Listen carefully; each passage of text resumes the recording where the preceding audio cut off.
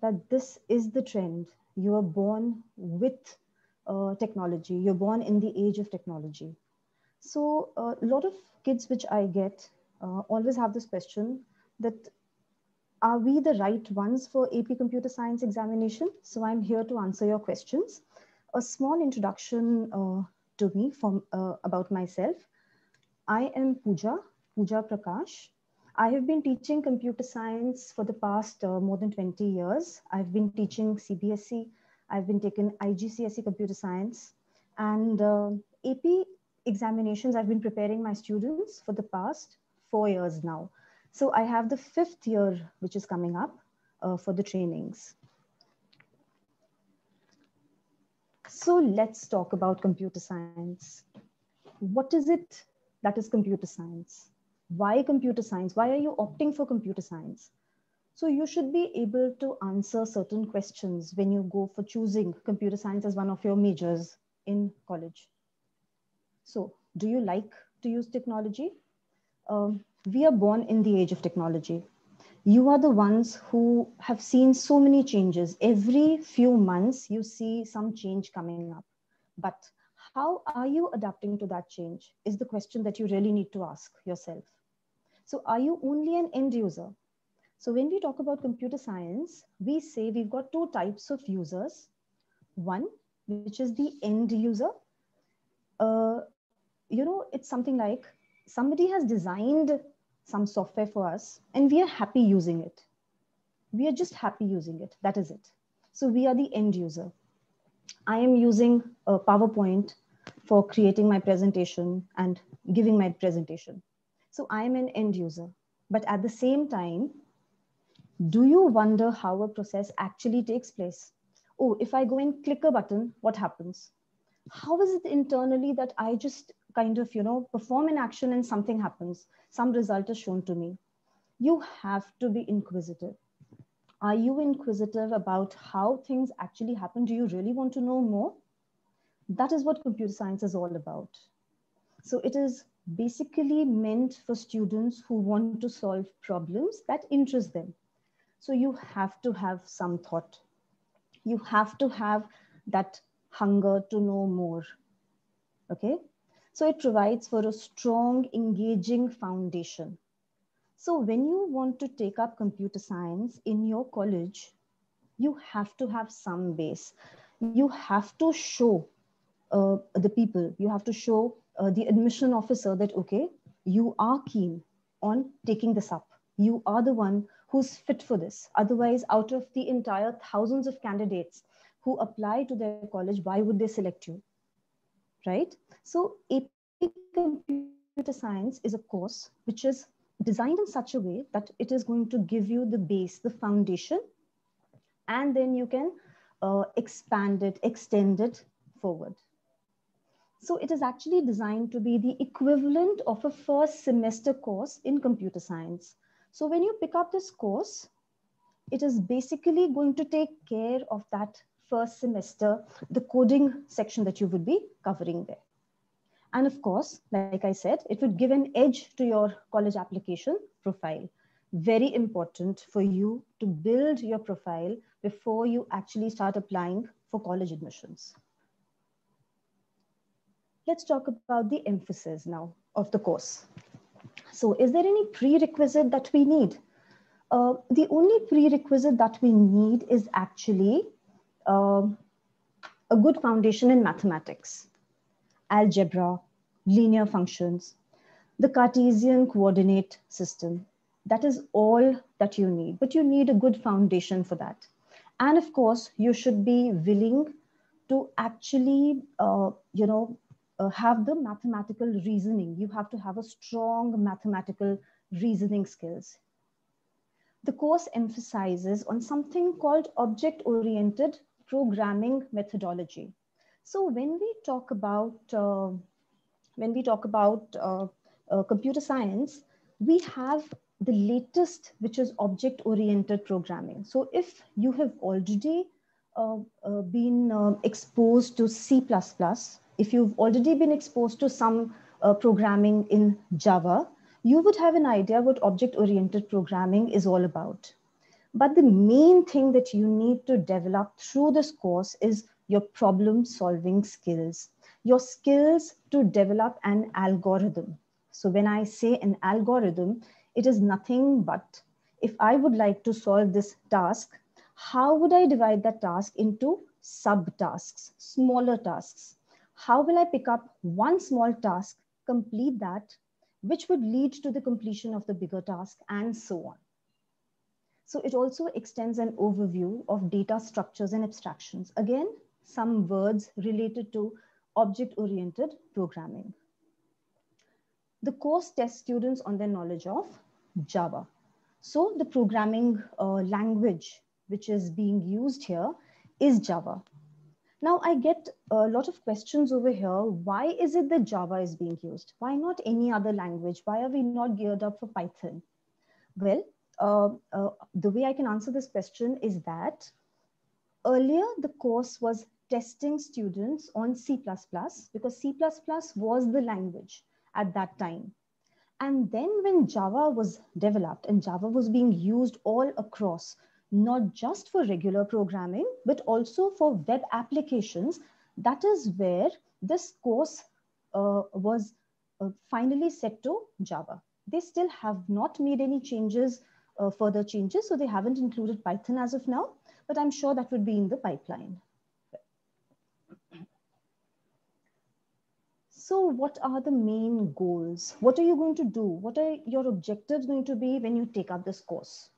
So you would be expected to write a code segment to produce a given output. So once you've done the syntax of the language, once you've understood the syntax of the language, you would be given certain result, certain output, and you would have to implement or write the code for getting that output. Determine the output of a given code segment. Certain places, you would be given a code segment and you would have to analyze, you would have to go through the entire process and see what the expected output of that code segment would be. Determine the correct code to produce a given output. Again, you may have certain choices that, all right, this is the output that we want. These are the specific code segments that have been provided to you. Which of them would actually give you the result which has been mentioned? So you would again have to go back, revisit your prior knowledge, apply that knowledge, see what the code has in it and what the output would be. Analyze the given code for correctness, equivalence, or error. So once you've written a certain code segment, or if you've been given a certain code segment, you need to understand that is it correct? Or if two code segments are given to you, are both of them going to give you the same result? Or is there going to be some difference? Or is there any error or is there any mistake in the code that you would not receive the output that you desire, right? Now, at this point of time, I would like to mention one more thing. You can have different programs written for a certain question. So if I give you a question and I say, write a program to do to perform a certain task, if I give this question to 5 different candidates, I may not get the same result. So logic is what comes to you naturally. That is what is logic. And your logic that you have used to solve that question is what that question would give you. Now, the only thing over here is that every code that you write may not be the most efficient one. So your code gives you the correct output. However, it may not be the most efficient one as far as your computer or your CPU processing is concerned. So you would have to actually judge that. You would be learning the techniques through this course, wherein you will find out that, oh, I wrote this code, it's giving me the correct output. However, if I make changes to the code in a certain way, now this code becomes more efficient, right? Gain understanding of social and ethical use of computers and thereof be responsible users of technology. What is the aim of everything that's around us? We need to be ethical. We hear everywhere, we should not resort to piracy. Why should we not resort to piracy? Is there anyone who's going to tell us? Yes, of course. We have organizations, institutions, which actually look into that, which actually penalize us if we indulge in piracy. However, the thought has to start from us. The thought has to start from us as individuals. So here we are given that scope, that when we are performing a certain task, how am I doing it? Am I trying to design it myself? Am I trying to Google the question and just trying to copy it from there? What is my understanding of the entire scenario? Right? So this is something which has a lot of emphasis when you are studying computer science. So now let's talk about the syllabus. So we have 10 units in all. Unit 1 talks about the basic data types. So when I talk about the word data type, what exactly does it mean? When I talk about computers or using a computer, why am I using the computer? The first and foremost thing that I'm using a computer for could be, I would like to save my work, store my work for future use. I could use the computer for research. Again, research for a particular topic. I could use the computer that, oh, whatever I saved earlier, I would like to now refer to it again. So for each one of us, there could be different ways in which we could use a computer. So when we are talking about storing something on a computer or storing data, you know this word, each one of you knows this word. So when I'm talking about storing data on a computer, what is the type of data that I'm storing? Oh, I'm storing the marks of a kid. Oh, that is just numbers. I might use those numbers for some analysis later.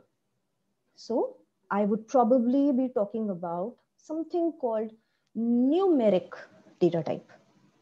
But then I may want to store some data, which could be a picture. But then is a picture stored directly? No, a picture is not stored directly. How is a picture stored? Or how is sound stored? They are converted to a certain type and then stored. So we're going to talk about some data types. We're going to talk about something called classes. We're going to talk about something where logical decisions are taken. So if I say that a computer has the capability of not only performing arithmetic operations, it even allows us to perform logical operations. You know, the first time any class, when we learn about computers, we say computers have certain units. We have something called an ALU, arithmetic and logic unit. And that time, when you're teaching the kid has no understanding of what is a logical unit. But when you start using computers, that is where you understand, oh, the computer could be given an option that if this option or this condition is true, you should perform a certain set of tasks.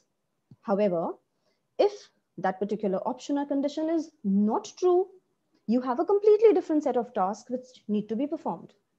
So logical decisions that need to be taken using something called the if statement. Then we've got some special data types, some special data structures, something called arrays. If you've done math and if you've done something called matrices in math, arrays are likened to matrices. So single dimension or the 1D arrays, or we have multi-dimensional 2D arrays. So they are related to matrices where data is stored in rows and columns. And then we speak about something called classes. Classes typically are related to object-oriented paradigm. Inheritance typically related to object-oriented paradigm. And recursion. Recursion is something like being done again and again. A certain step is performed again and again. That is what is recursion. All right. Now the exam overview. So we have a 3-hour long examination, okay, out of which 40 multiple choice questions are there in the first part, which is for 90 minutes. The weightage of that section is 50% of the entire thing, the entire task. Then the next section is a free response question section, wherein you are given 4 questions to answer in 90 minutes. And the weightage is again 50% of the entire examination. Another thing that you can note here is that when you're giving your examination, when you go to the center for giving your examination, there is something called a Java quick reference sheet, which is provided to you. That sheet consists of some functions, something called the Java library, which has some functions. So those functions, the list is given to you. And if you want, you can refer to it. If it's not a compulsion that you have to refer to it, but if you want, you may refer to that. So if I talk about the MCQ, the multiple choice section, see the weightage of the questions.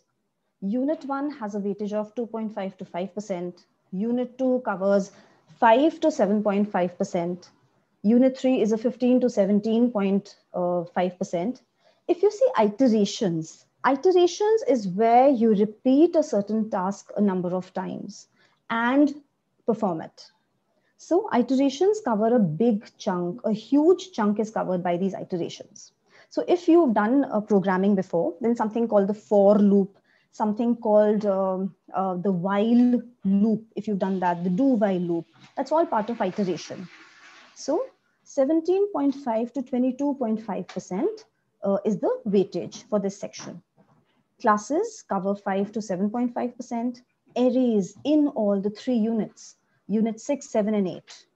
See the chunk, 10 to 15%, 2.5 to 7.5%, or 7.5 to 10%. That's the weightage. So arrays do take up a lot of work. Arrays need a lot of a time. You must put in a lot of effort for this particular section, unit 6, 7, and 8. Then we come to inheritance. Inheritance is again a 5 to 10% coverage.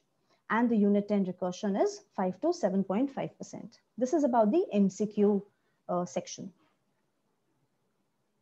If we talk about the free response section, if we talk about that, methods and control structures, a particular topic covers 12.5%, classes covers 12.5%. If you see, equal weightage is given to the 4 questions that you get. Some sample exam questions for you to see. So the MCQs. So if you read this question, you will find a code segment has been given to you, and you are expected to tell what the output of that segment would be. So you're given certain options, certain choices, and one of them would be the correct one naturally. See another question. So you've been given statements, a single statement written in different ways, presented in different ways. And there the question asks you that particular variable would get a value. So what would be the best choice for getting a random integer between 25 and 60, inclusive of 25 and 60? If you see another question here.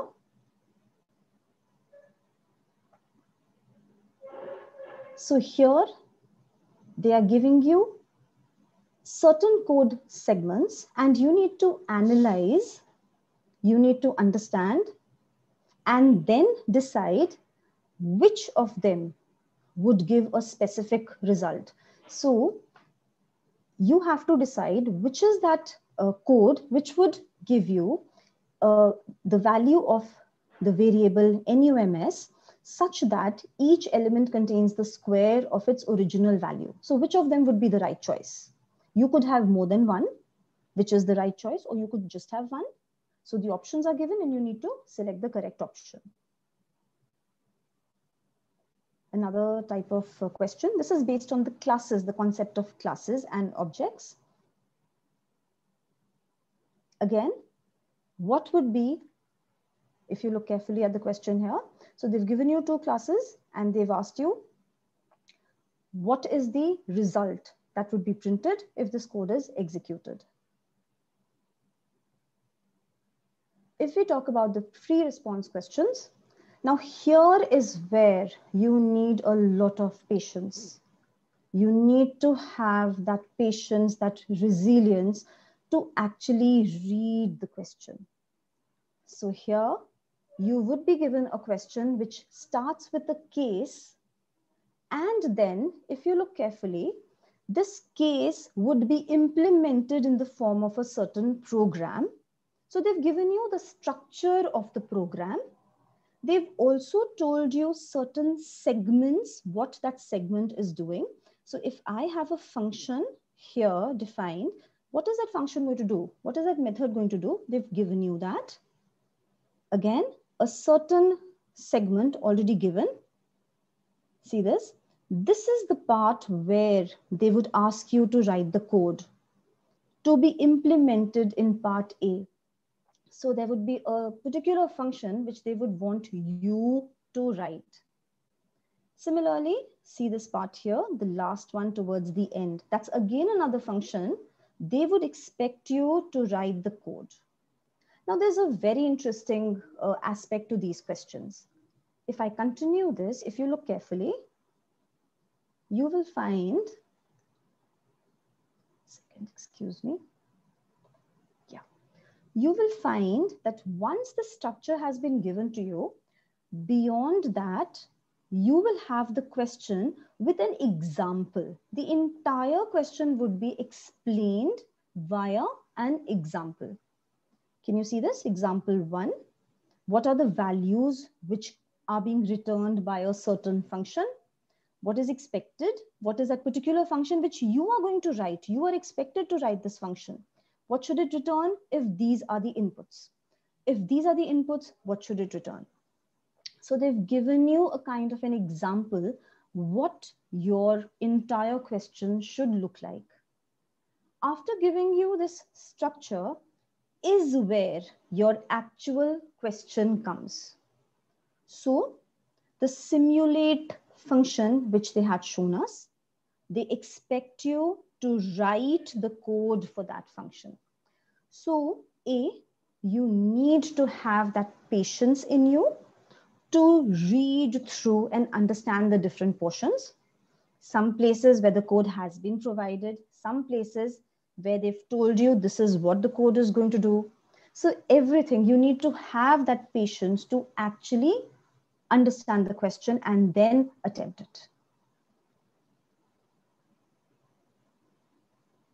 So, tentative timeline, plan the exam date and register. You must be aware that you have a regular registration process for the AP examinations. So you could register there, or you have another sitting, which is the late registration, which happens somewhere in the month of March. In case you miss your date for certain reason, you could even register at that time. But then if you've decided, you have made a plan that you are going to give this examination, it is always better to register well in time and prepare for it. Keep in mind the examination format that you prefer. So since the past year, we've seen that because of the scenario which has come up, we've got two types of examinations that happen. You've got a pen and paper examination, and you also have something called the online examination. Though you have to go to the center and give the exam, still you can choose whether you want the pen and paper kind of a format or you want the online examination. So depending on the center that you choose and depending on the format that you want, you can make your choice and register. Keep at least 4 to 6 months for preparation. Well, if you come from a programming background, I would still suggest that you should have 4 months because you have your school examinations there. You have so many other commitments that could crop in at the last minute. So you have to make sure that your preparation happens, before well in time rather than sitting at the last minute and trying to cover up. That would not help you, because this is an exam which is going to, set your entire life for you. So you need to prepare for it. 1 month before the examination, so the date that you've chosen, 1 month before that is the time to just revisit your concepts once and finally go in and practice the past papers. This is the time which will be the be all and the end all for you. So that 1 month, you should not be doing the studies there. You should just be solving questions, understanding questions, reading questions, timing yourself. Timing yourself is so, so important in this examination.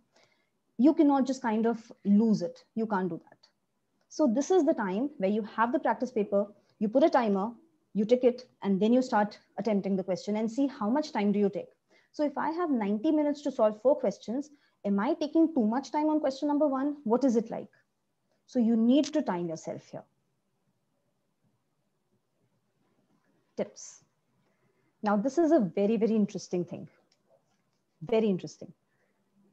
It's very easy for me to give you tips, but ultimately it is on you what suits you. So reviewing the syntax of Java. You've done Java before, fantastic. You've done Java in a certain way, but now is the time to do it as per your examination format, right? So you must take out time, see the syllabus, see the detailed syllabus which is available on the website, on the College Board website, and then revise your concepts, your syntax according to that. Prepare and revise your concepts. Loops, iterations comprise a big chunk of the examination. You have to have a lot of practice of different scenarios comprising loops. Fantastic, amazing thing that has been developed. You're going to be impressed. You're going to really be amazed at how different ways could be used to perform the same task. Read the questions carefully and patiently. Patience is the key. Often you will get hints on how to answer the question within your question. So if you remember, I just showed you the slide. So in the free response questions, they will give you the entire example. They'll explain the example, what exactly they expect. So you have to look for those hints and you have to be very patient with your thought. Just shut everything what is around you and then answer the question. And of course, keep coding. Again, hard work, effort, resilience.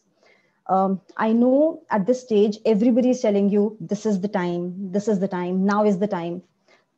I would definitely want to say the same thing. Now is the time. If you've decided you have to give this exam, it is better you put in the best effort and just give it. You don't want to go back and say, oh, had I put in a little more effort, I would have really done a better job. You have to do it. This is the time for you. Yes. Do not be afraid to ask questions. It is seen that a lot of times we hesitate. We haven't understood something, we hesitate. We don't ask questions. We fear that the teacher will say, oh, this is such a silly question. No. Please don't do that. Do not do that. This is the most important part. And the more you talk, that is where, the concepts can be seen in a different limelight altogether. Yeah. So you must ask questions. You must spend time on the base. If the foundation is good, you can answer any kind of question that comes to you. But if your foundation is shaky, if you're trying to just learn up certain things and not do any other thing, then, it's going to be a little tough on you. So please get into discussions, ask questions, whatever question comes to you, please ask. Now, every learner has a different learning style. Every learner has their own pace of learning. I cannot say that, oh, I am a quick learner, so the other person should also be a quick learner. No, it's not that. You have to set your own pace. You have to decide that, okay, I am going to take so much time and do it. And why not? Don't think you can't do it. That's the first mistake we make. We hear from people, very tough. This examination is very tough. No, it is not tough. If you have made up your mind and if you have practiced, it's not tough. But if you haven't practice enough, then even the simplest thing would be tough. So you must give it time and practice. So I would like to thank you for being patient listeners, wishing you a very bright year ahead, crucial year ahead. My contact details are given here. You could take a screenshot and keep them with you. Anytime, any questions, any help that you may need, please feel free to contact me. You could call me. If I don't answer, I would call you back. You can leave a message, or you can mail me your questions, your doubts. I could even help you with that. Yeah. Thank you so much. Thank you very, very much. Wishing you all the very best. So that was really a superb session from Pooja ma'am. And like she covered almost all the different aspects from the point that why exactly Java has been asked, why has it been changed from C++, or how is the syllabus being distributed, what are the weightages of the exam in the free part, free response part, in the MCQ part.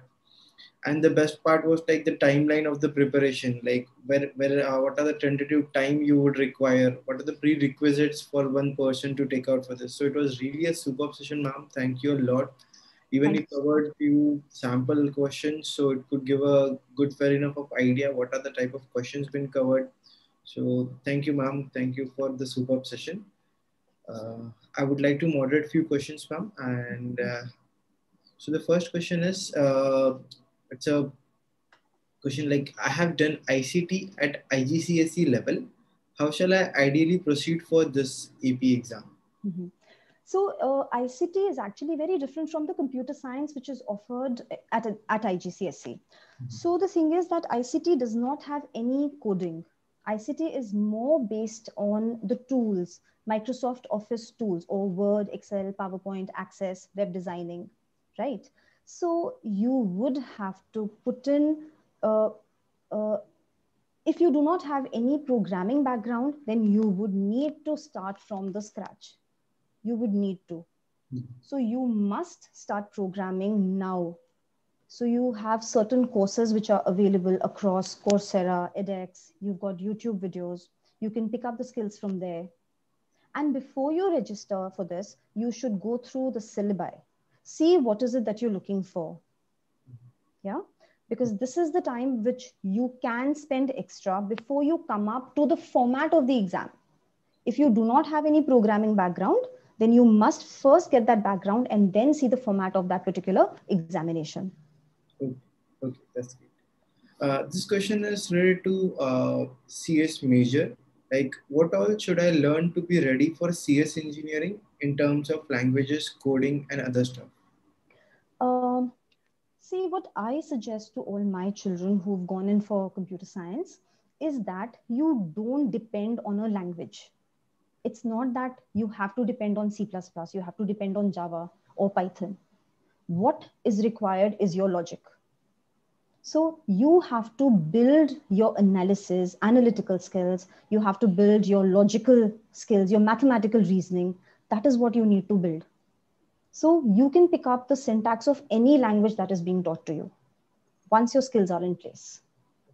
So basically, it's not in context with languages, rather it would be recommendable to develop the analytical skill. That is what the problem solving skills, analytical. Yes, yes, sir. Yes. Okay.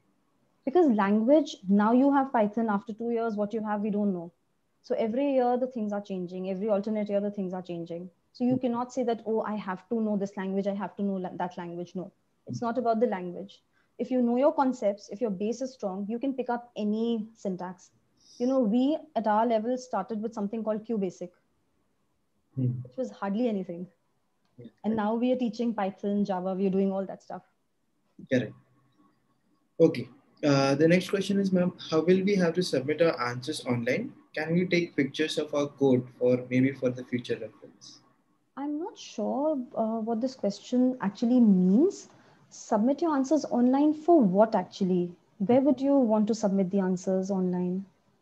The exam is, if you're talking about the examination being the online thing, then you have to kind of type in, they have a screen wherein you're supposed to put your answers and then submit it. Okay. If you're talking about the examination, I'm not sure of this question. Okay. No. What resources would you recommend for self preparation? There is not one resource now. You are so lucky. You've got so many resources across the internet. I mean, be it videos, be it textbooks, anything and everything is available. Even for AP preparations, you have these, the courses which are given through Coursera. You have a course through edX. Udemy is offering you courses. So you could go through that. But see, ultimately, it is your practice. It's not about hearing, it's not about reading, it is about coding. Because what question is going to come in your examination, how will you apply it if you haven't practiced enough? Yeah. So it's all about practice. Please remember that. Okay. From the book perspective, is Barron's book alone enough? Again, that is your last month before the exam. Barron's book or the Princeton book that is there, that is the last thing that you do, the revision that you do before your examination. That is not what you do when you are studying for that course. You don't do that. So along the study, that is where you actually dive into the programming language and you practice every aspect of the programming language. And then in the last 1 month, you pick up a book. Barron's, fantastic. But again, remember, only in the last month for revision. That's where you get the format of the questions. Hmm. Right. Uh, what would be the weekly time commitment for APCS 6 months before the exam? If the child is an Oracle certified Java professional already. In this case, what I can suggest is that you can see the course, you can see the syllabus, and then decide what is your knowledge level. Where are you? If you feel you already know it all, fantastic. Yeah, then you can simply just, kind of just take an overview as per the examination format, do the revision, practice papers. That should not take you more than 2 months. The last 2 months are more than enough for that. Okay. But if you feel there is something which is lagging, then definitely you'll have to push your preparation a little before. So basically, it would be great if, in case someone tests before starting the preparation, to see themselves where do they lie. They should see that, sir. Definitely. They should actually go through the syllabi in a lot of detail. See the minute things which are mentioned there. Okay. So this is a question for you, ma'am, specific very much. Mhm. So do you also tutor for APCSA and where? Yes, I do. I do tutor. This is my fifth year of tutoring also, yes. So presently I'm based in Noida, but I do take online classes also. There are certain kids who've not been able to travel because I've got two kids from Mumbai. I've got one kid from Meerut who's taking this up. So I do take online classes also, yes. Okay. So Mama's already listed her email ID. You can rewatch the video on our YouTube channel and surely contact her. And so considering the time limits, we'll just take this question. You can answer personally to ma'am on her email about the charges and all. So I would like to take a leave here, ma'am, and it was really a superb session. Thank you once again for being here. Thank So you so much, sir. Thank you very much for having me here. It was a pleasure. Thank you. yes. And to all the I students, yes, yes, ma'am. Carry on. No, I just hope that, if you've decided, please make sure you put in your effort. Hard work, there is no substitute for hard work and effort. So to all the students, stay tuned for our closing session for the AP Fair at 4 o'clock, and there could be a next one more session at 5 o'clock about admission officers, how their perspective is about AP exam scores, how do they review this profile, and how exactly the profile has been affected with the strong AP scores. So stay tuned for 4 o'clock and 5 o'clock session. Thank you, ma'am. I'll end the session here.